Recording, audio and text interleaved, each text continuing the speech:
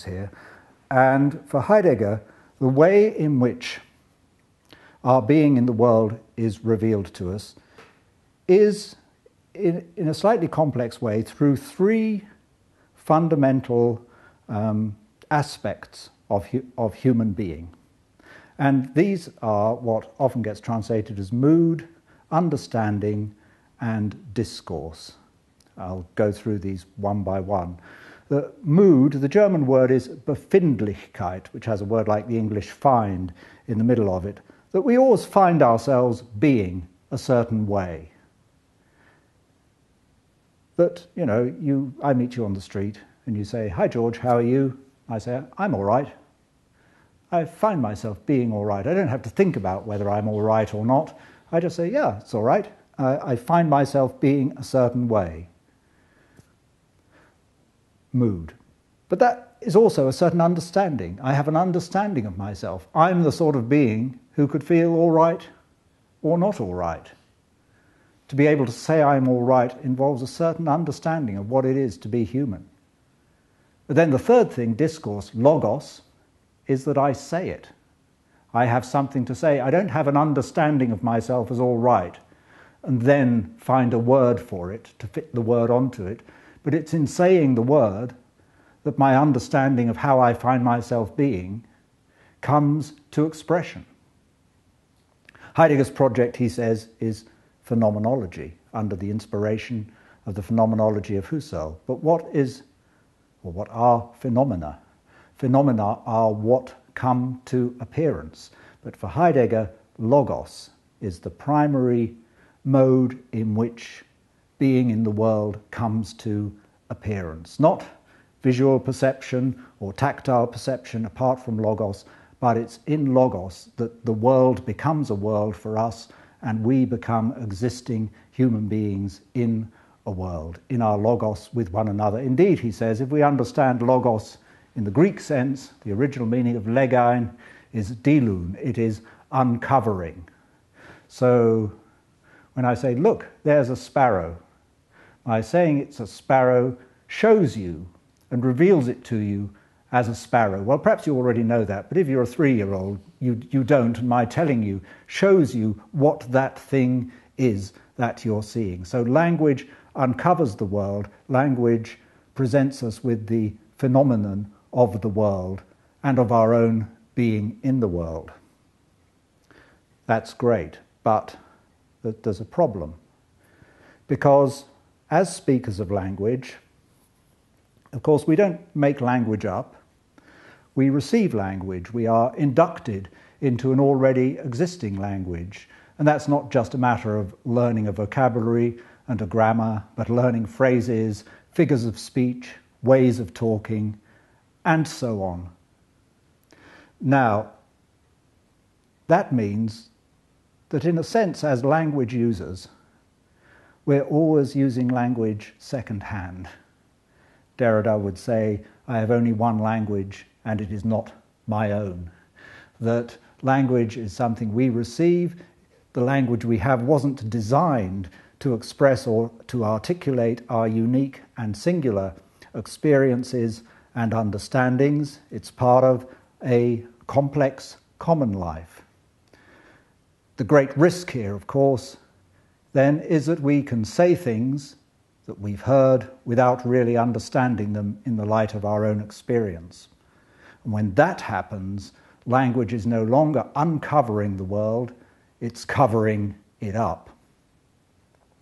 In Heideggerian terms, discourse, which he uses the German word Rede, becomes Gerede, translated as idle talk or chatter. We're just repeating what others have said without understanding.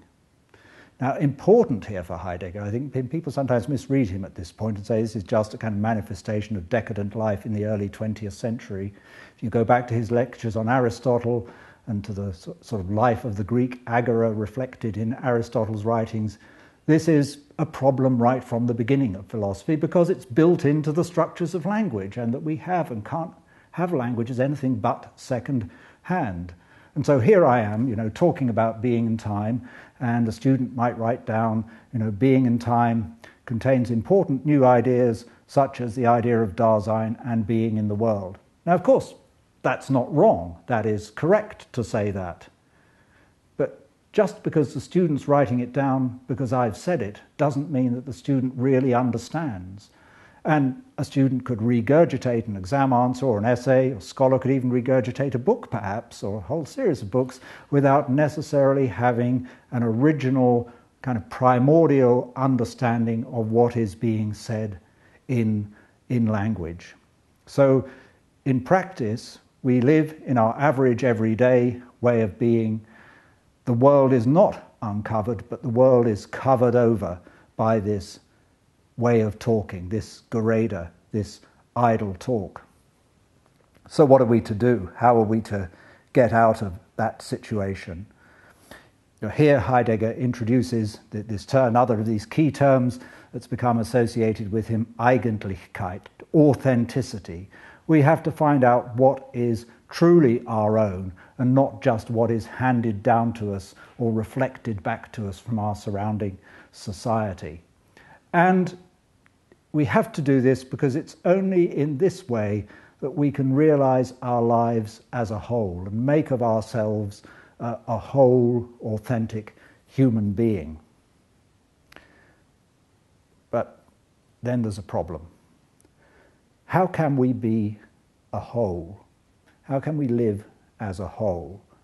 Now, an object that didn't have time could be a whole, an object that was simply what and as it is.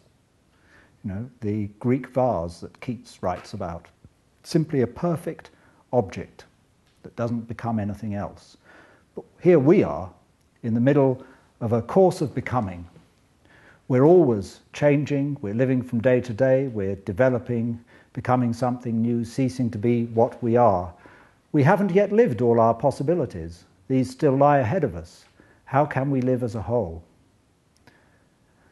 And then there's something else, and that is, of course, all of us are going to die. And for Heidegger, this means that in a sense it seems impossible for us to live as our lives as a whole because our end is always going to escape us. And that means we can never really be sure about any of our possibilities in life. Any of the things that we're committed to could be cut short at any time. And indeed, this is one of the motivations as to why we find it so easy to slip into idle talk, second-hand talk, assuring ourselves that everything is in order, everything is in place, the world is well managed and as it should be. A way of avoiding confronting this terrifying, ineluctable fact that each of us individually must die.